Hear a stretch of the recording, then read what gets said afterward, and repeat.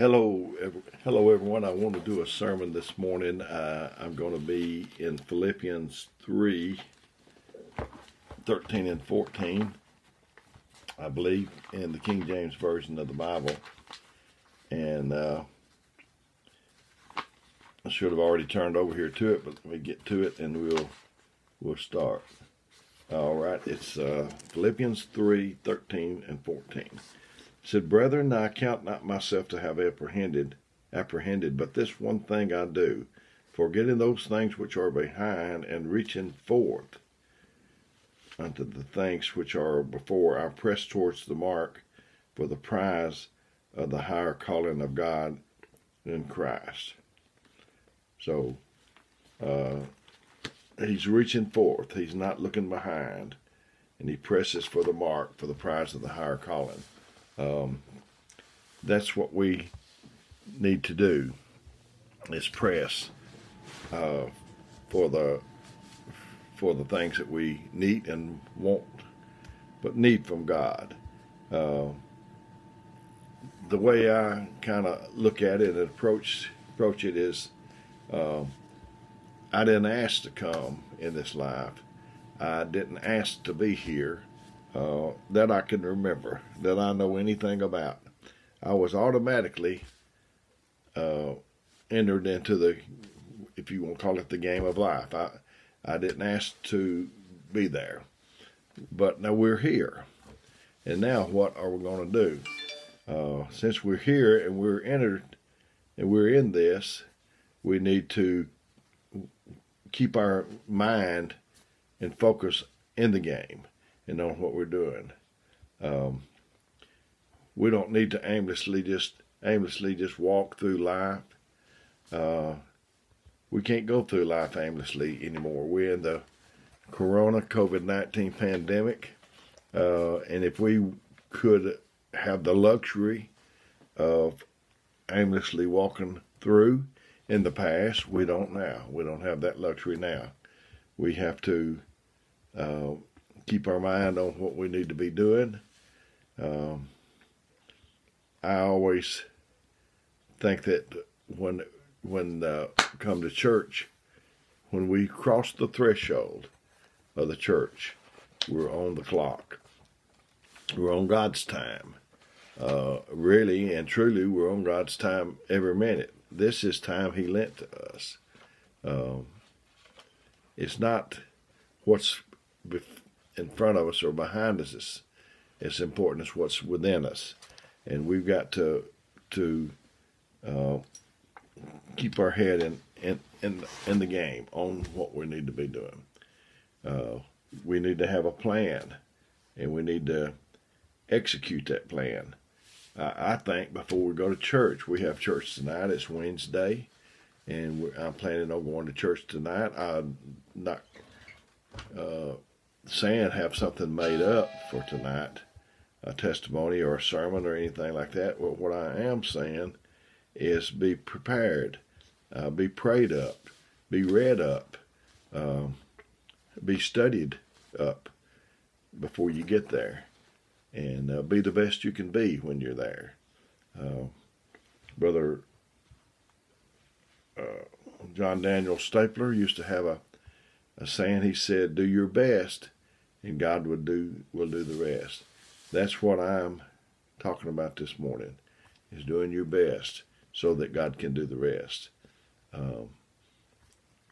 We need to have our sights set. I know these hunters, maybe they'll go out west or something on a hunting trip, and they'll make sure that their sights on their gun are set right. And we certainly want to do that.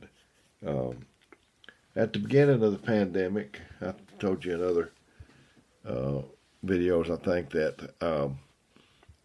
that I wasted more time than I am right now. But I saw during this thing, we wasn't getting to go to church at that time very much.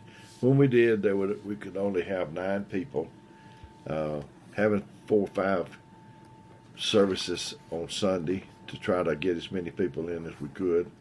And so we and we've took far too much for granted. So I think that we ought to have a just like today. I'm going to Huntsville, planning on it, and I don't exactly know where this place is that I'm going to be going to, but I've got a GPS, and if I listen to that voice, we have a GPS, and if we listen to that voice, he'll tell us the turns.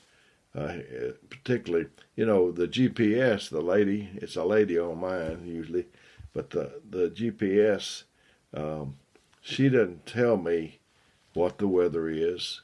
She don't tell me if it's raining or not, or going to rain or not going to rain. She don't tell me every move. But when I get close to a turn, she'll say, 1 mile ahead, turn right, or whatever she says. And God don't tell us every turn, but he will keep us informed on the major turns. I think that before we go to church, like I said, we ought to pray before we go to church. I've already been trying to pray about this service. We had a service Sunday night, and since then I've been trying to pray about this one coming up. Maybe somebody didn't need as much help in the Sunday night service, but they may need it tonight, and I don't want to let them down. So I've told you in the past, and I think might be wearing it out, and maybe boring you, or maybe even you may not even like it. But I try to get up this morning. Every morning I try to get up. I try to get me a quote, or a story, or a scripture, or all three of those, so that my mind doesn't wander aimlessly and to get off track. It's about staying on track. We have to stay on track. Someone mentioned Sunday at our church that they recommended us reading 1 chapter a day in the Bible, and that's very good. But I think if we read 3 chapters a day, we could read the Bible through in a year. So that's what I would say for us to do. Get your quote, like I said, a scripture, a story, so that you can get your mind on track. Because it is so easy to get your mind off track. I mean, you can be going down the road praying to dear Jesus. You could be going down the road praying, and you see a billboard, and it's got a soft drink on it. And you think, I'm thirsty, and I need to stop down here. I think I could get me a drink down here, the best price. And besides, I need gas in the car, so I'll stop down here. And you get to thinking about that, and your mind's went off the scriptures.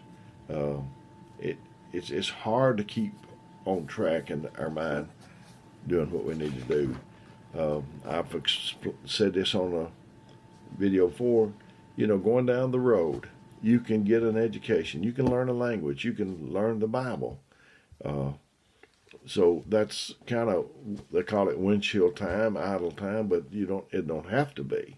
You can, when I used to work for Carnation Company, I worked for them for 20 years, and, excuse me, I had tapes then. I went to a little Bible bookstore in Decatur on my route, and it was, like I said, a Bible bookstore, and I put on layaway these tapes, Bible tapes.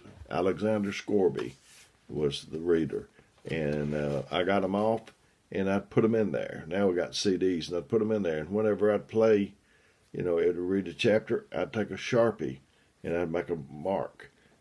Next time another mark, next time another mark, next time another mark. And then I'd go through it like that and make a fence. And there's no telling how many times that I went through the Bible on those tapes. But I didn't retain as much because it's not like sitting down and reading. But it's better than letting your mind go idle. So I guess the main thing the theme of my message today is stay in the game, keep in the game, and don't idle your time away. Don't aimlessly go through this thing. Maybe today or tomorrow, whenever you get started, write down somebody you want to help. And I'm going to tell you this story, and then maybe I'll be through. Years ago, I try to ask for something that I think nobody else is asking me right at that present time. So if it comes to me, then I'll know that he was listening. So I asked the Lord to let somebody call me and tell me that they love me. And his brother did about 2 weeks after I originally started praying that, and he didn't know exactly what to say. But he didn't need to say anything. All he needed to say was that I love you. Is there somebody that God wants you to call? And you say, I don't know what, let me prepare me a speech so that just if you can't think of anything else to say, just say, I love you. That might be what they're praying for anyway. So we're trying to figure out too many reasons why we can't, when we need to see the possibilities that's in this thing. I want to tell you with my heart that we don't have any time to waste. I made one the other day on redeeming the time, and we're running out of time, and I sure don't want to waste any more time than I have in the past. I want to keep on track. So may God bless you is my prayer. I care about you. I love you. I'll give you my telephone number is 256-508-4410. And if you need me, you call me. Until the next time we do this, may God bless you.